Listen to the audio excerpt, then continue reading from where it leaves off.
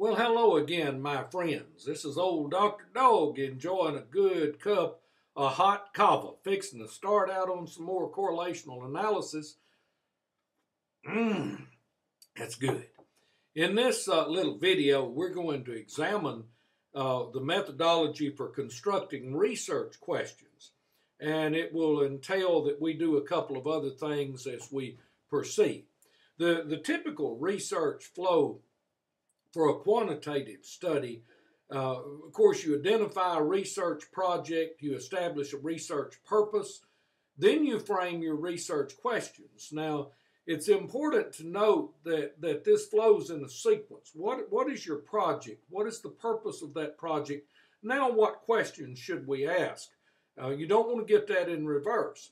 Once you frame your research questions, you will write research hypotheses, and then you will identify research methodologies. Now, I'll briefly cover these. The first of these is the research project. It should entail a study of interest to you. Typically, I state here that a dissertation takes a while to complete, and if you have no real interest in the subject, you will grow weary of it long before you finish. In fact, you will probably go out on the porch and throw up several times. You will whine and cry and be very distraught. You want to choose something that you like. Get something you enjoy, because you better plan to spend some time on the project. It's not going to be done overnight. Now, the research purpose is the target that the research has in mind. Correlational analysis is about looking for relationships or associations. Meaningful relationships or meaningful associations between variables can be a very neat purpose for a study. Words are key to framing your research questions. These two words, relationship and associations, clearly identify a correlational study. Later on, we're going to look at things like causal comparative research, and when you're comparing, you don't want to use the word relationship or association, because these words denote a correlational study. Now, quantitative studies usually have at least two initial questions. The first of these is the descriptive question.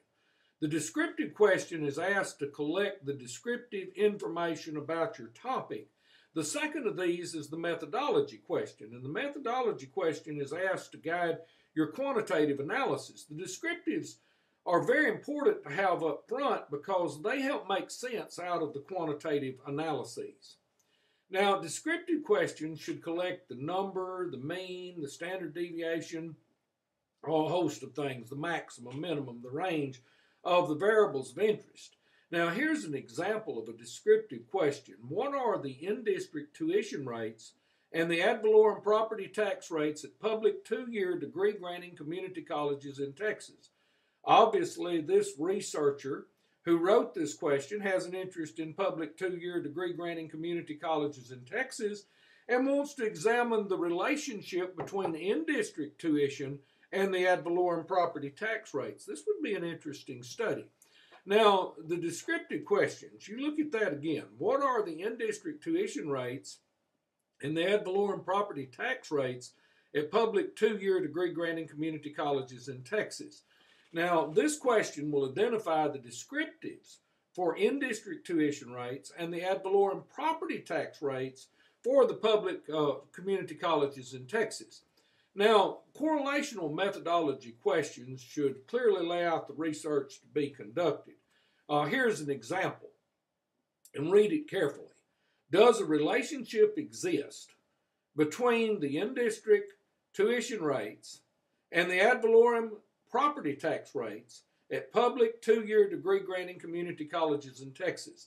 I hope when you read this, you see the parallel with the descriptive question and then the methodology question, that the descriptive looked at the descriptives for in-district tuition rates and ad valorem property tax rates, while the correlational question will examine a relationship.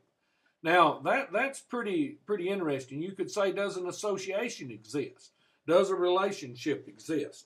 That's a cool question. Now, hypotheses, go back to that just a second. Now we have a methodology question.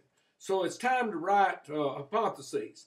I recommend a null and an alternate hypotheses for each methodology question. Now, don't let this methodology question thing mislead you. I'm not talking about writing alternate hypotheses, null and alternate, for the descriptive questions. The descriptive questions don't require hypotheses.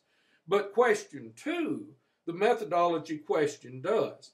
I like to see HO and HA. For a correlational study, of course, HA will simply state the affirmative, HO will state the negative, and I'll develop those for you in a minute. And the hypotheses should match the research question. Now, here's a null hypothesis for the research question we just had. The research question says, does a relationship exist? Well, the null hypothesis says no relationship exists. The alternate says a relationship exists. I hope you can see the beauty of the flow. The questions, descriptive, then methodology, then the methodology question has a null and an alternate hypothesis. These are really profound. No relationship exists and a relationship exists. Now notice the word between. Between denotes 2 things because we're comparing in-district tuition rates and ad valorem property tax rates. If we were comparing 3 things, we would have to say between or among, all right? So we have a null hypothesis and an alternate hypothesis. Now, the research methodology is driven by the research question. Examine the following. Does a relationship exist between the in-district tuition rates and the ad valorem property tax rates at public 2-year degree granting community colleges in Texas? Now read the question again. Does a relationship, now I hope you notice that some things are in red, does a relationship exist between the in-district tuition rates and the ad valorem property tax rates at 2-year public degree granting community colleges in Texas? Aha, the key word is relationship.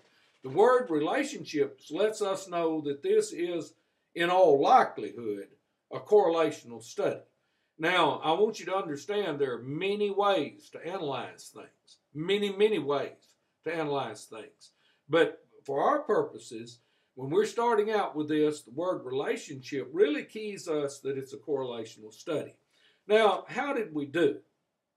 I've set out to show you that the typical quantitative research flow identifies a research problem, gets a purpose, frames the questions, writes the hypotheses, and identifies a research methodology.